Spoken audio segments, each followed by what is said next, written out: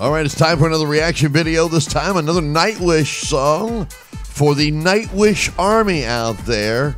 And I personally would love to say greetings and felicitations to the Nightwish army out there. Thank you for subscribing to the channel. And thank you for turning me onto this band, which is, I find this journey is extremely fascinating. You know, I'm only allowed to listen to, because I promised to do honest reactions, 4 songs so far. This will be song 5, Romanticide for me.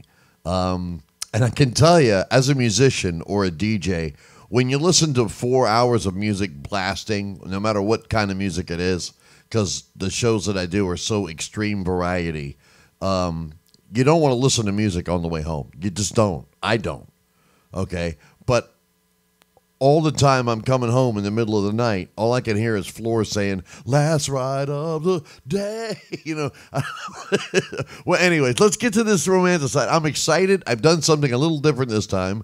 Pulled up the lyrics so I can kind of follow along with the video and, you know, read the lyrics, watch the video, react to the song.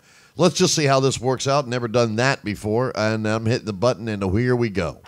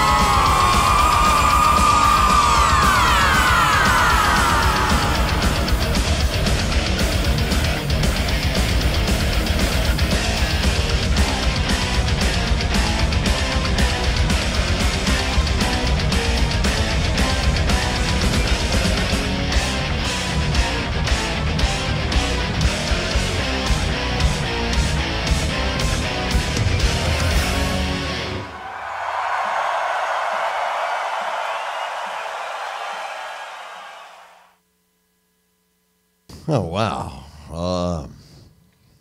Where do I begin on this sucker? Yeah, like I usually say in all these videos, not only do we react to the song, we rate the song. For you first-time viewers out there, Nightwish fans, Nightwish Army out there, fans of the artist, we do honest reactions here. Never heard this before. This was drastically different than the other 4 songs that I have listened to. Kind of 3 acts. At least that was my take on the song.